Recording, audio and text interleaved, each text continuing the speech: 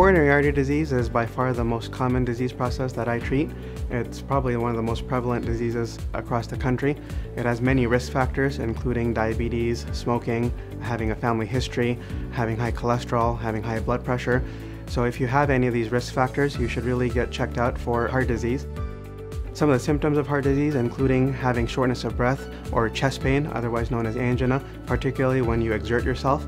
If you are having these symptoms, then typically the patient will be evaluated by a cardiologist, and there are a variety of tests that they can do to determine the severity of one's coronary artery disease.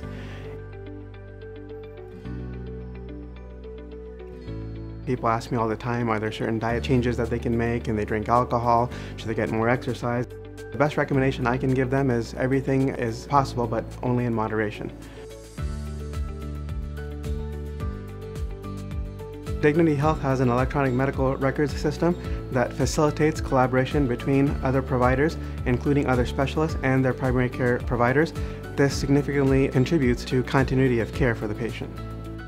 If the coronary artery disease is severe, or if multiple vessels are involved, then oftentimes surgery is the best treatment option, and for that they get referred to me.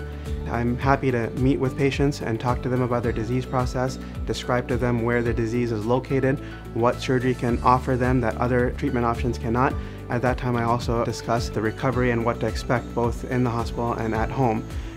As a surgeon, there are things that I can help in terms of derive good patient outcomes, but in terms of long-term outcomes, patients really have to follow the advice of their primary care provider and other specialists.